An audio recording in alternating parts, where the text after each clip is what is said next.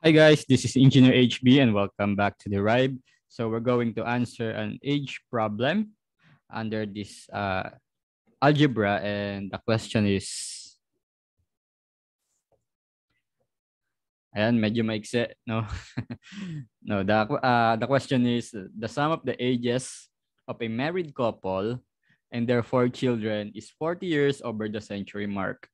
10 years ago, the sum of the ages of the couple, the eldest child, and the second child is 5 decades and 5 years less than the sum of all, or the 6 of them, their ages now. The father's age is 10 times the age of the youngest, while the mother's age is 8 times that of the youngest. The difference between the age of the second child and the sum of the ages of the third and the last child is 0, while the difference between the ages of the first child and the sum of the ages of the second and the last child is also 0.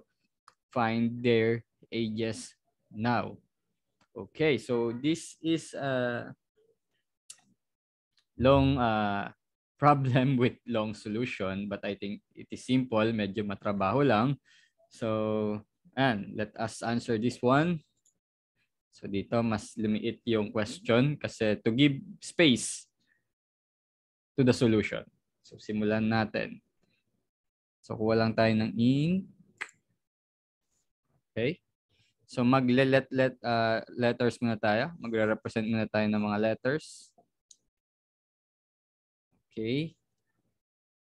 Teka, bakit ay gumana ng aking pen tablet? Teka. Di ata nakasaksak.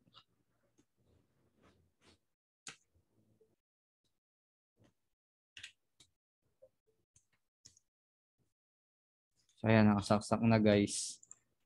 Sensya na medyo tumagal dahil doon. And ayan. So solution. So solution tayo. Of course, ang number of people that involved in this problem will be 6 kasi married couple, so that's 2. And 4 children, of course, that's 4. So that's 2 plus 4 is equal to 6. So there are 6 people involved on this problem. So I will assign letter A to letter F for this one. So let A and B. So let A siguro ay father's age. Siguro si B ay si mother's age, of course. Pwede nating sabihin si C is the eldest.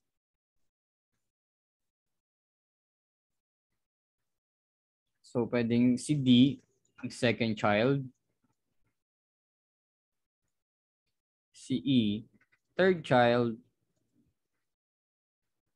And of course si F ang fourth child. Okay? So sabi sa una, the sum of the ages of the married couple, so pwedeng sabihin sa A plus B, so that was the married couple, and their 4 children, so that was the C, the D, the letter E, and the letter F, is 40 years over the century mark. So century mark meaning 100 years, so 40 years plus 100 years, so that will be 140 years. So meaning, ang sum ng kanilang mga edad, ang mag-asawa at kanilang mga anak ay 140. And we can tell that equation 1. Okay, so tapos na tayo dito. At dito, so susunod naman sa 10 years ago.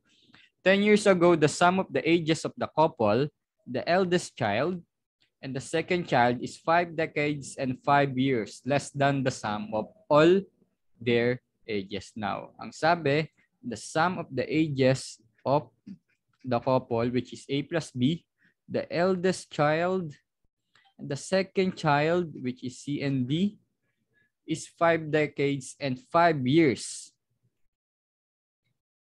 less than the sum of all their ages now. So ang involved dito sa susunod is 4 lang, which is the couple and the eldest and the second child. Ang sabi, the sum of 10 years ago daw, the sum of the ages of the couple, which is A plus B, And C and D for the eldest and the second child respectively is 5 decades and 5 years, less than the sum of all their ages now. Ang sum of all of their ages now is 140. So pwede nating sabihin 140 minus 5 decades and 5 years. So 1 decade is 10 years. So that was 5 decades is equal to 50 years plus 5 years. So that was 55 years. And of course, meron pa tayong ima-minus dito na 10 times 4. Why? Because ang sabi, 10 years ago and the number of person involved is 4. The couple and the eldest and the second child. So that was 10, 10, 10, 10. So that was 40. Okay? So ibig sabihin, the sum of A plus B plus C, ito na lang natin. Tingin ko mahaba yung mga formula mamaya, ay yung mga equation. So that was A plus B plus C plus D is equal to 140 minus 55. So that was 85 plus 40. So that was 125. Teka, burahin muna natin.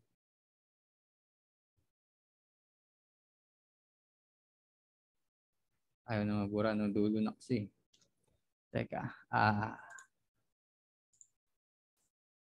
ayan.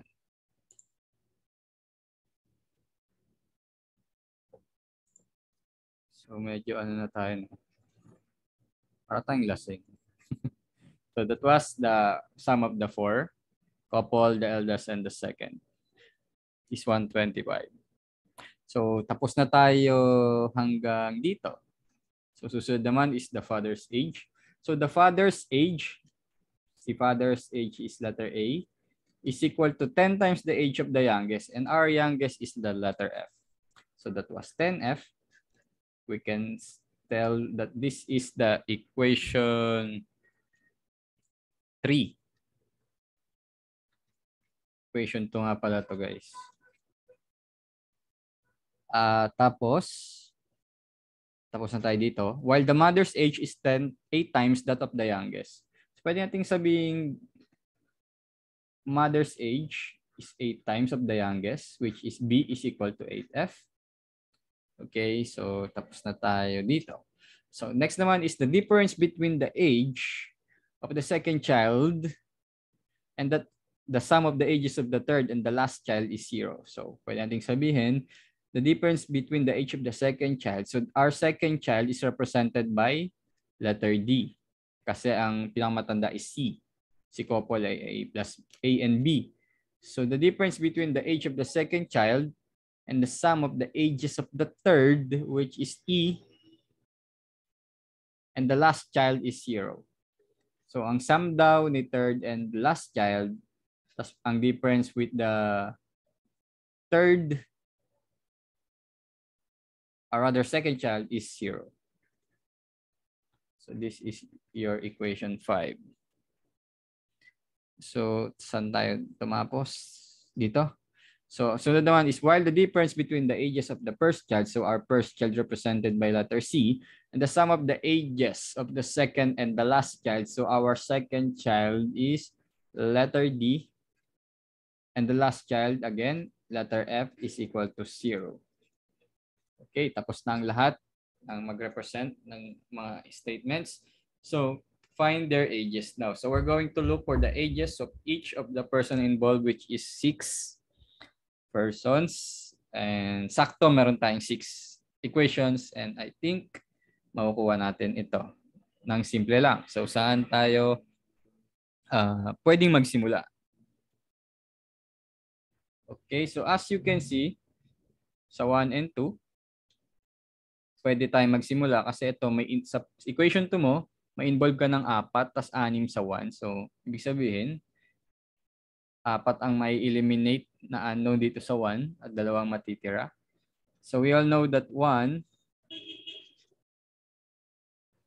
we all know that equation 2 is A plus B plus D plus C is equal to 125. Meaning we can replace these 4 letters by 125. So meaning 125 plus E plus F is equal to 140. Meaning E plus F is equal to 15. So E plus F is equal to 15. And notice guys that E plus F ay meron dito sa equation 5. Therefore, D minus 15 is equal to 0. Therefore, D is equal to 15. So meron na tayong nakuhang isang edad ng anak. That was the second child, which is D is equal to 15. Okay, so saan tayo pwedeng kumuha pa ng edad? So sa equation 6, meron na tayong D. So pwede nating sabihin C minus 15 plus F is equal to 0. 16 minus 15 plus F is equal to 0. So transpose, pwede nating sabihin na C is equal to 15 plus F. So meron na tayong equation 1, 2, 3, 4, 5, 6. So pwede nating sabihin ito 7 to kanina, ito equation 8. So meron na tayong value ng C, meron na rin tayong value ng D. Yung C kulang pa ng value, kulang pa ng edad ng youngest. Saan natin pwedeng ipasok itong mga to? And saan kaya natin pwedeng ipasok itong mga to? So may nakakalimutan tayo, which is the equation 3, equation 4. May nire-represent ang A na F. May nire-represent din ang B na F. And may nire-represent din ang C na F. At ang D natin ang may value na. At meron din tayong E plus F is equal to 15. At meron tayong 140 here. So everyone will be solved, I think, on this situation right now. So ang A natin, kunin natin sa equation 1. Again, the sum of the 6 persons involved is 140. So that was A is 10F. Ayan. Ang ating B is 8F for the equation 4. So ang C is 15 plus F. At ang D natin ay may edad na 15. Tapos ang E natin, so ang E plus F natin is matic 15 din. Tama? From the equation 7. So, ang total daw niya ay 140. So, isa-isahin lang natin ang similar terms which is 10F, 8F, tas isa pang F. So, that was 19F is equal to 140 minus isang 15, isang 15, isang 15. So, 140 minus 45. So, that was 95. Therefore, F is equal to 5. So, meron ng edad si D. Meron ding edad si F. And of course, saan natin pwedeng kunin ng iba? So sa equation 7 ang sabi, E plus F is equal to 15. So therefore, E is equal to 15 minus 5. So our E is equal to 10. So tatlo na yung nakakompleto natin. E tsaka F. At meron tayong C dito na 15 plus F. So that was 15 plus 5. So that will become 20. Okay? So apat na yung nakuha natin which is yung edad na lang ng couple ang mahirap, ay ang kulang. So way back on the equation 3 here above, A is equal to 10F. Therefore, A is equal to 10 times 550. And B is equal to 8 multiplied by F which is 8 by 5. And that will be 40. Okay? At least nakuha natin lahat ng 6. And the only thing left that we should do is to add those 6 and to get the 140. So 50 plus 40, 90 plus C, 20. So that was 110 plus D, 15. So that was 125 plus E, 10, 135 plus F, 140. So ibig sabihin, tama ang ating sagot.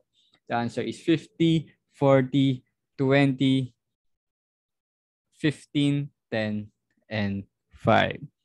So the question is mahaba lang, tricky lang, pero kung iisa-isahin, this is simple. So ayun guys, salamat sa pakikinig and please subscribe to my channel. Marami pa tayong videos na i-upload for math, pipe, machine design at for pati na rin sa ibang videos about derivation of equations.